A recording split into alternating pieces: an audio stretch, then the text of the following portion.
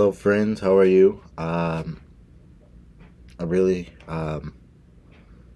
praying for each and every one of you that are liking this, whether I know you by name or not. I love praying for you. You pray for me, I pray for you, and I believe watch God just change things. God is just changing things in the atmosphere. God is just changing things for the good. With all of us, I really glad that he has helped me start this journey on my YouTube channel, and I'm so grateful that he has helped me with this, because this honestly, the best feeling in the world is knowing that I can share this and people actually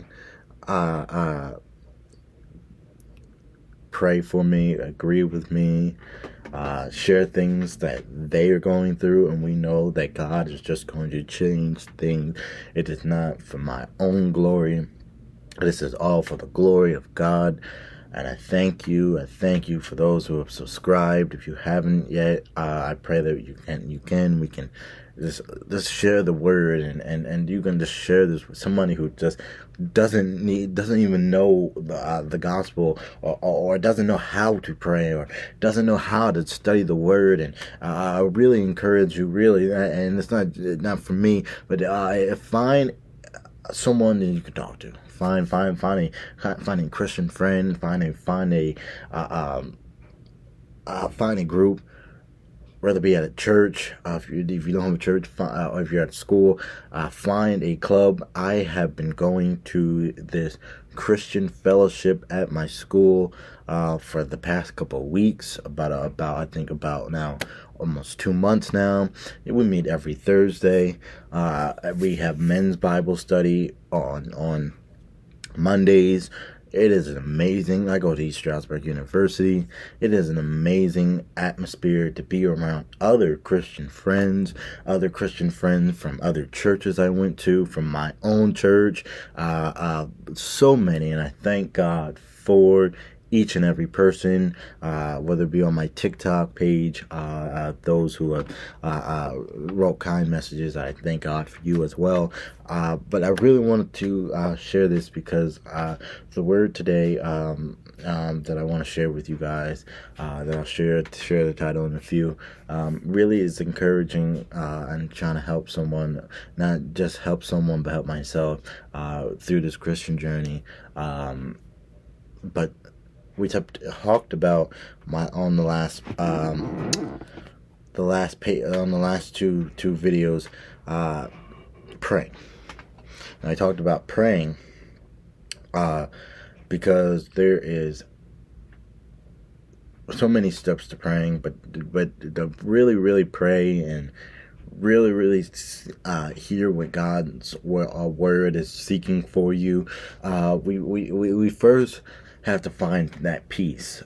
I talked about finding that peace, finding a hiding place. The hiding place could be right here in my bedroom, and turn off the lights, and just let it be silent.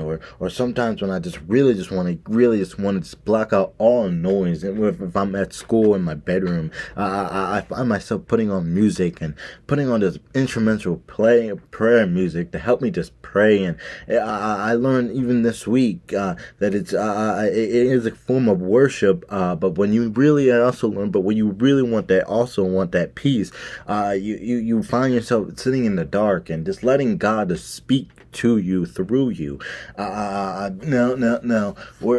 That peace now becomes praying in your pain. Praying in your pain just means that when you're going through some stuff, and going through stuff that you really just don't know how to tell other people, you begin to really talk to the Word of God and let God know all your sins, and confess all your sins, and tell God that you need help, and to let Him help you, and let Him just teach you the ways of His ways, and He can really just that's why ended Joshua 1 and 8. I love how my pastor says it. Meditate on God's word day and night so you can have good success, not just in not good success in the world, but good success in the word, good success in the Christian journey of life. Because really we just need that good success. So it can come to the conclusion of this praying series that I started, that I feel like God thought that God ended when I talked about praying in the pain.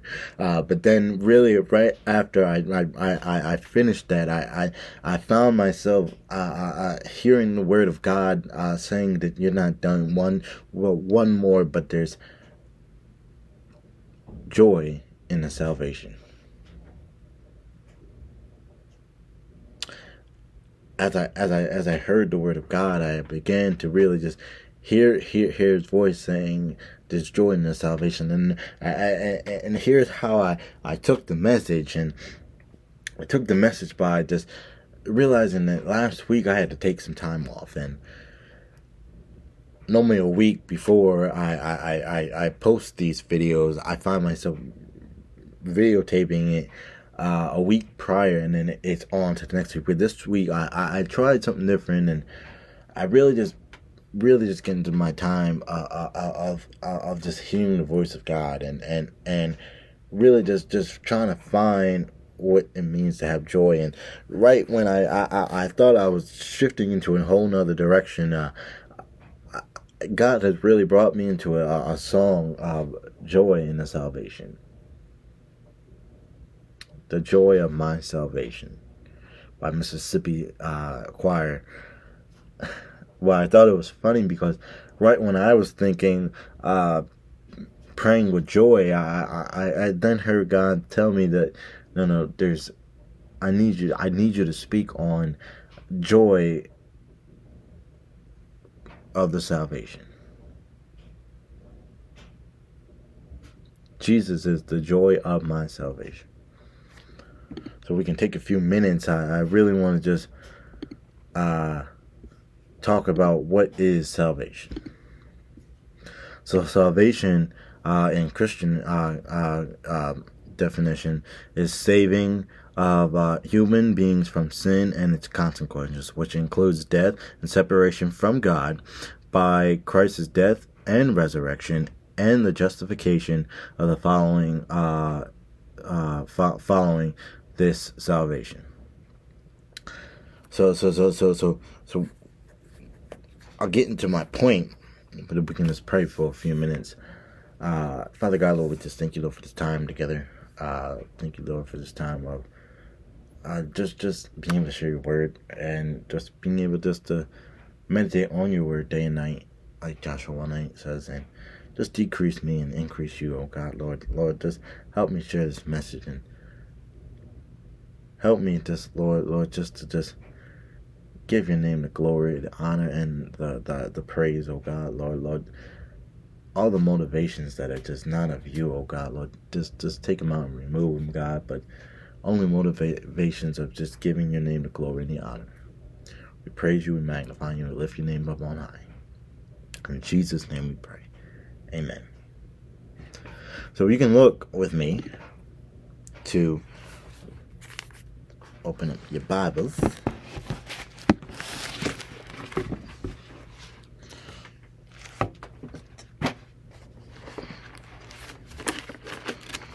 to Luke 15, and I yet again lost my page right here.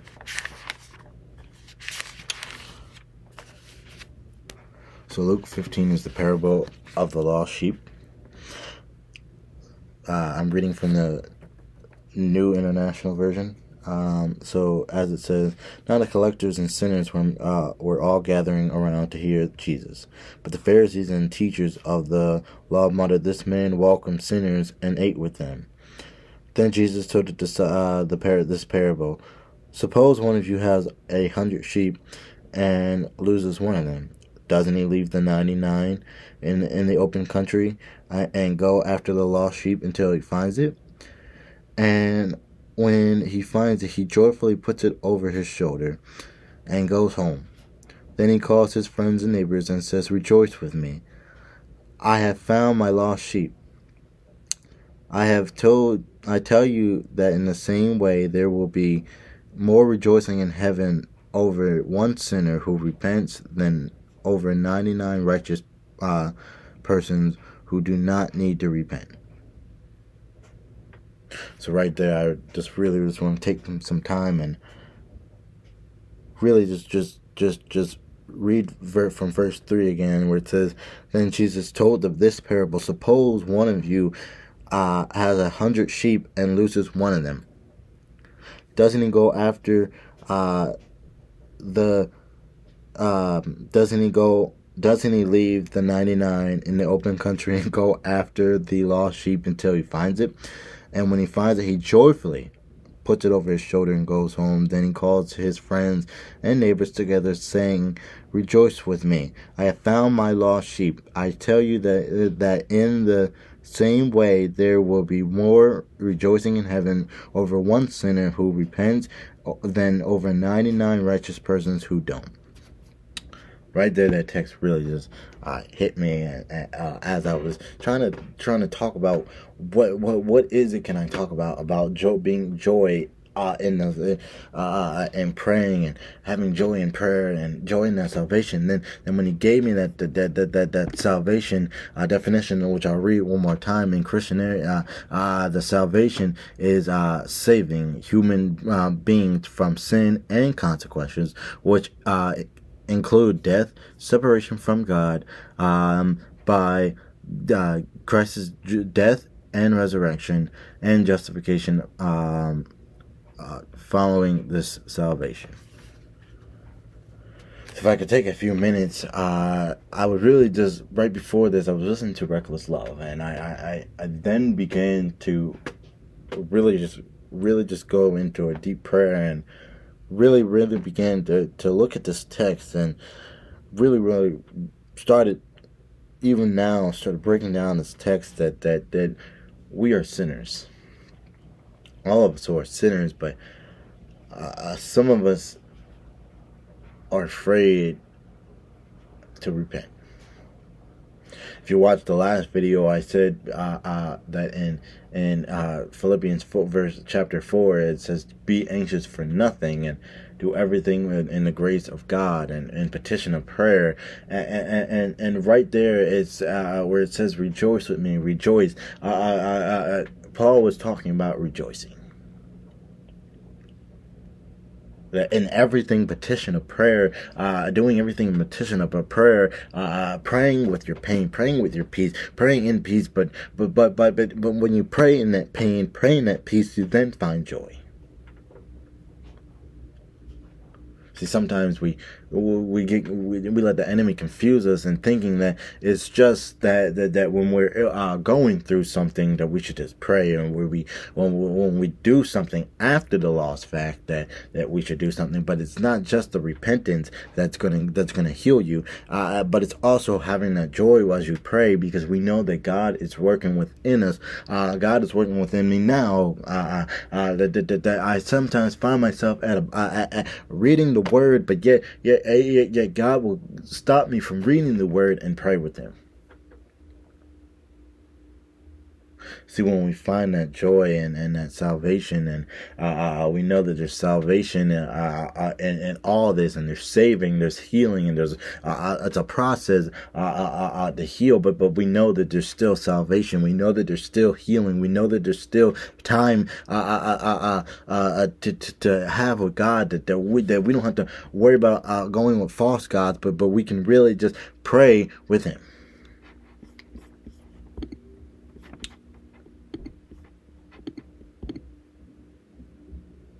See, I then started reading two things, and it's funny because God really wanted me to talk about joy. That yesterday I was reading from my devotional book, and today the same thing. Watch this. So it says, no matter what this is October 22nd. This is the passage. It says, "No matter what your circumstances may be, you can find joy in my presence.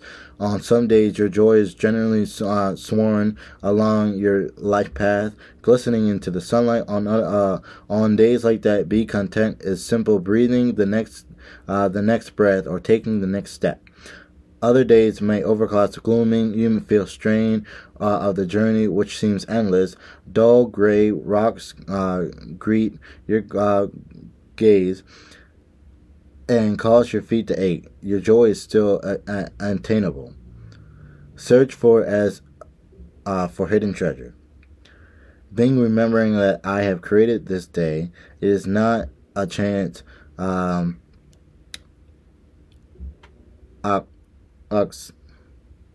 occurrence.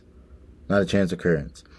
Recall that I am present with you, since my present or not.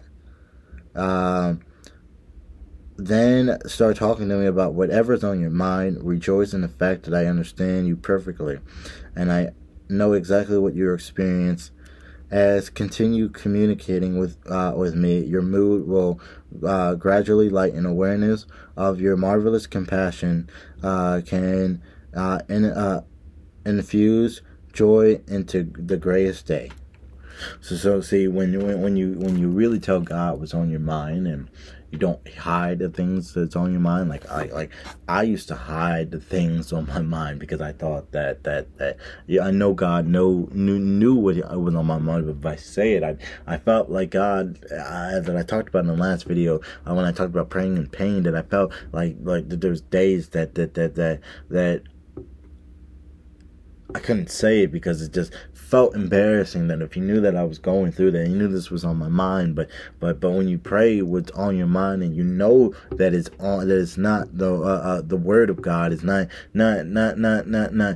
anything to do with God, but it's for my own fleshly desire. That's when the enemy tries to trick me and makes me go in a whole different way than what God is trying to call me to do. When I started praying about things that it's just, I need my mind refined each and every day, because things come up, and as a 24-year-old, things come up, and things thought about that I thought about doing, but I just found myself not doing, because I said that doesn't obtain the word of God, that doesn't give God the glory, that gives my own fleshly desires of glory. So if I do that, it's not going to the right direction, but it's going backwards.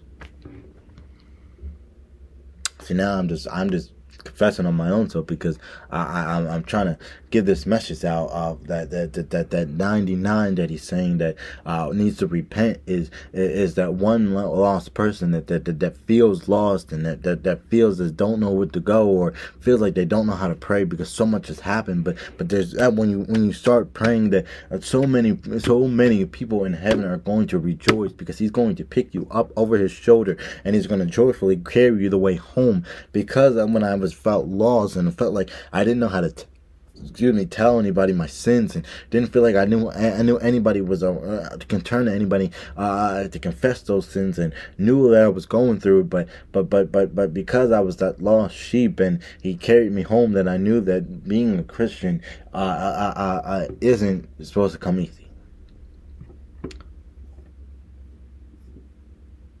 See, in Psalms 16:11 says, "Make it known that to me the path of life. You will find joy in my presence, with external pleasures at your right hand." See, there's a pleasure of talking to the Father. There's a communication. See, we communicate to our friends about all kinds of things. Like girls, they love to tell all their girlfriends their business.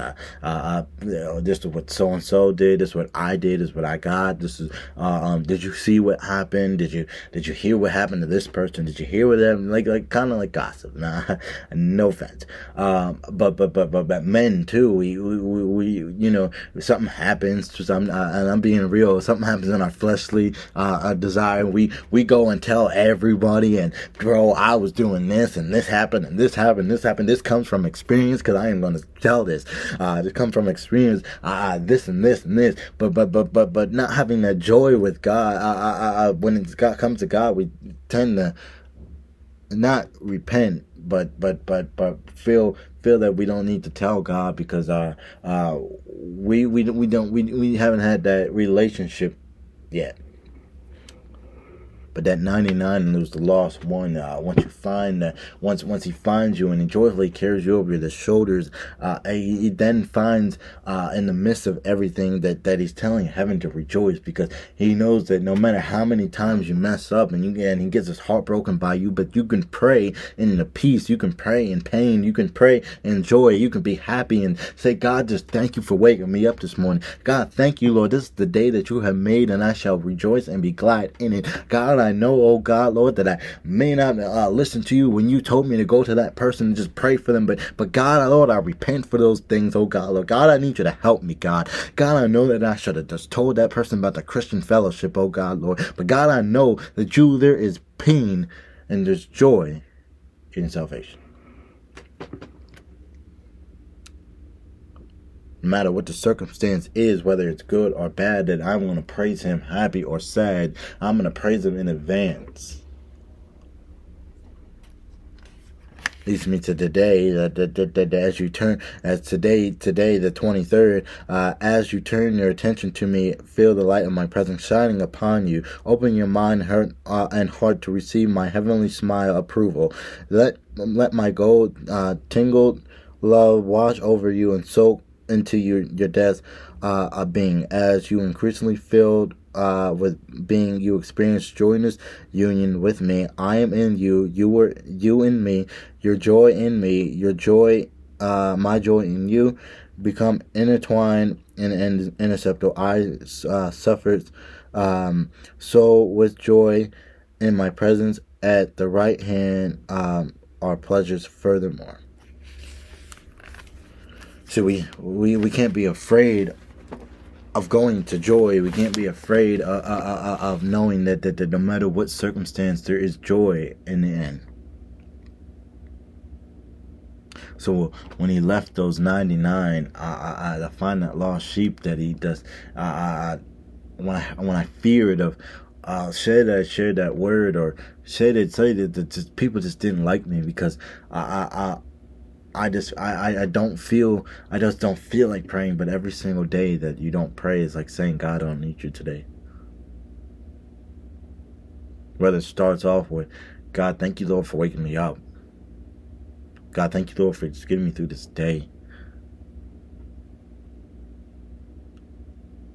Then you find a conversation with him much easier because then you feel that when I like this week I felt like my prayer life wasn't as it was the previous week or sometimes it goes in and out. And when I do those things, then can even feel it that my prayer life wasn't that good this week. My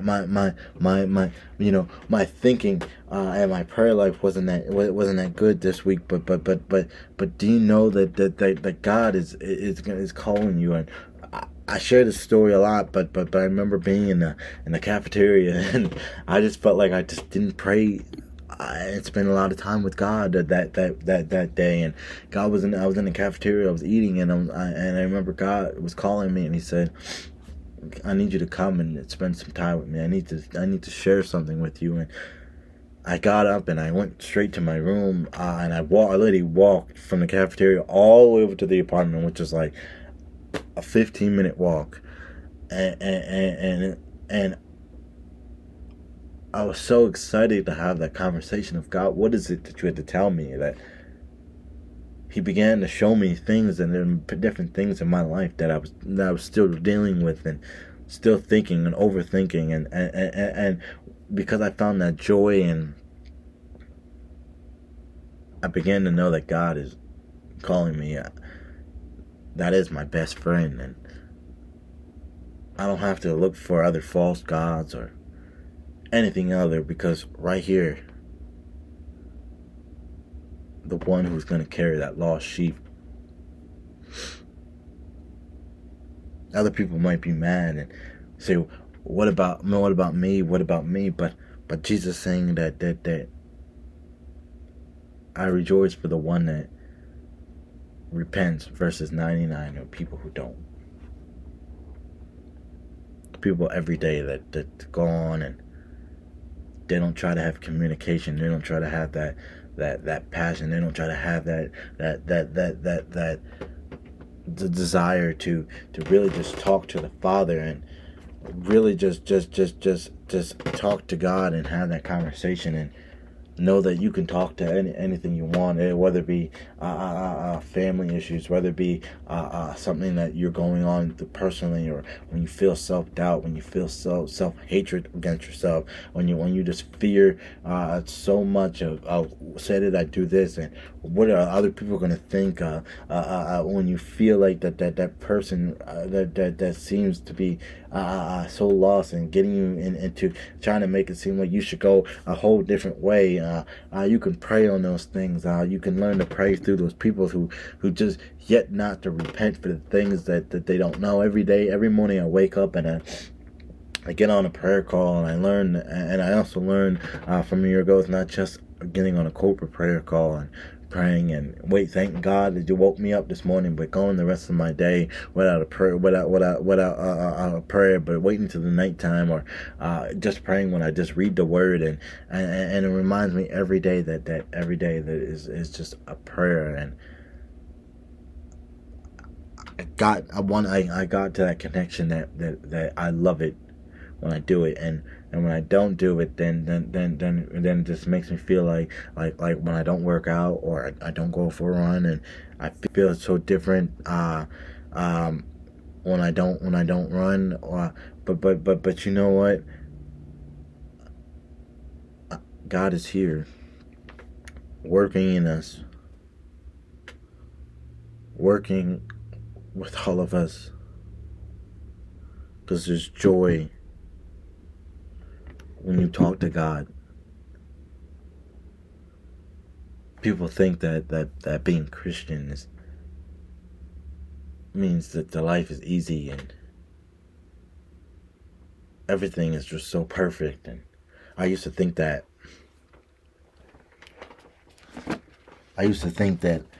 everything was so easy and everything was so perfect, and here I was, that lost sheep, that I didn't know how to talk to people.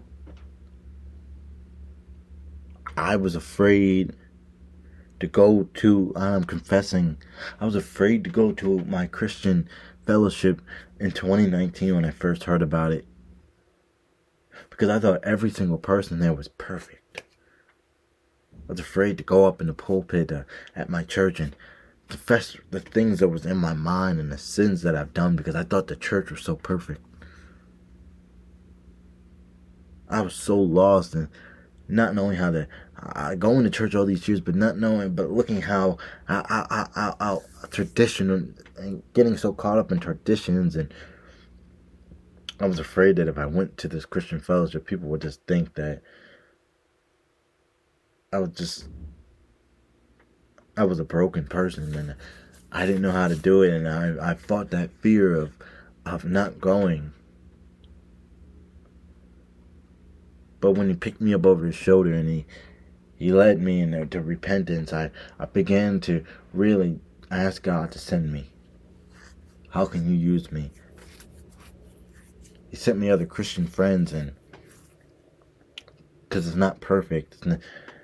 Every day we fall short of His glory. Every single day that we sin. I mean, even after this video, there's gonna be something that I might sin against Him tomorrow or the next day. But I know that there's people that God has sent me in my life to pray for me, so I can pray for, because He wants to have His joy. His salvation is free. You don't have to pay for it, because Jesus already paid it in full. I literally remember just last week I was with my friend, and literally I was telling him over a year ago and versus this year that I feel so much different. Because a year ago I didn't know how to have conversations with God that whatever was on my mind, and talking on whatever was on my mind, because I felt like it wasn't worth it. But that's just a trick of the enemy, the saying that you're not worth it. You're not worthy of God's kingdom. You're not worthy of God's grace and mercy. But God is saying that you're worthy of it all. What's on your mind is worthy. That's why I say you're worthy of it all, God. Day and night, night and day. Angels has bowed down at his throne. There's freedom. That lost sheep is free. That lost sheep is just bind up now. For those who just don't know the word, or don't get into the word, or afraid of the word, or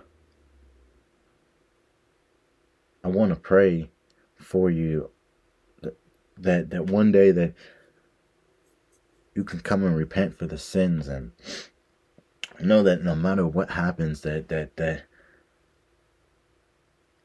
God is just going to keep on encouraging you. God is going to keep on encouraging other people to speak through you to you. God is just going to send people just your way just to help you. God wants you to have that joy when you talk to Him, and feel like you can go to Him about anything. It could be a relationship that you want. It's a relationship that I want, that I so desire, but I pray over the pains that I had to go through. But I know that if this is the relationship for me, that